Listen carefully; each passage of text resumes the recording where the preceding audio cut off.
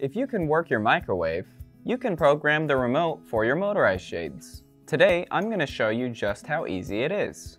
Whether you're programming your remote to change factory defaults, add shades, whatever, you'll hear a series of beeps to let you know the antenna on the shade is receiving signals from the remote. It's a good idea to keep any background noise to a minimum and to stand as close to the shade as possible so you hear them. The first step to setting up and using the remote is to insert the battery that came with it. Just slide off the back cover like this and put it in, making sure the positive side faces the back of the remote.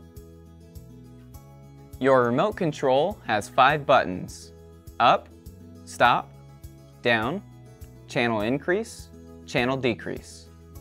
If you've put the battery in right, the indicator light at the top of the remote should appear red when you push the stop button.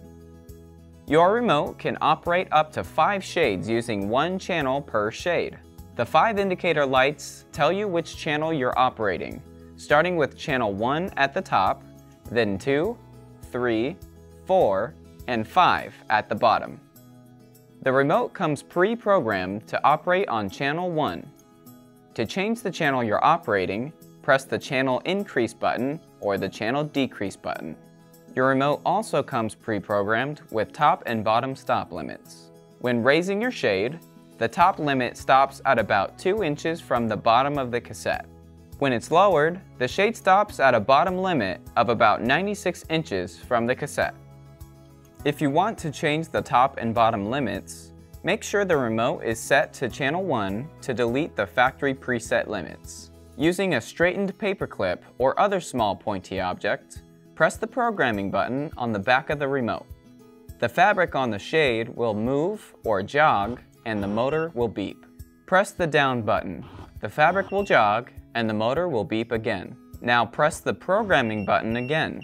The fabric will jog and the motor will beep another 4 times. You've now deleted the preset top and bottom limits. Next, you're going to put the shade into limit setting mode. With the remote still on channel 1, press the programming button. The fabric will jog and the motor will beep. Press the up button. The fabric will jog and the motor will beep. Press the programming button again. The fabric will jog and the motor will beep another 4 times. Using the remote, bring your shade to a stop at the desired top position. Press and hold the stop button for 3 seconds. The motor will beep 4 times, the fabric will jog, then you'll hear 1 more beep. To set the bottom limit, use the remote to bring your shade to a stop at the desired position. Press and hold the stop button for 3 seconds. The motor will beep 4 times, the fabric will jog, then the motor will beep 1 more time. Now I'm going to show you how to program your remote to operate more than 1 shade. Decide which remote and which shade will be your primary shade and remote. It's a good idea to mark your remotes with a simple 1 and 2 so you don't get them mixed up and you know which remote goes with which shade. Your primary shade will be set to channel 1. You'll add any other shades to channel 2, 3, 4, or 5.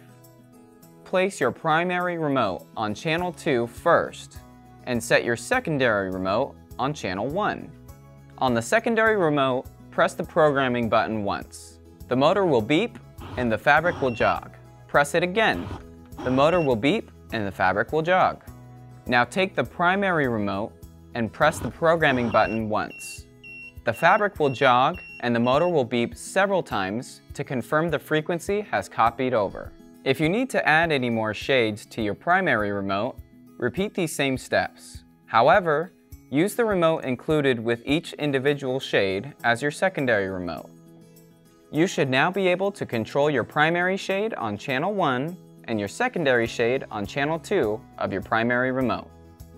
You can also operate both shades simultaneously by highlighting all 5 channels on your remote. To do this, click the channel increase button until you see all 5 indicator lights illuminated. Now, use the up or down button to operate all shades that have been programmed to your primary remote. If you have any questions or need more help programming your remote, please refer to the programming instructions provided with your shade and on our website, or give our customer care team a call. We're here to help.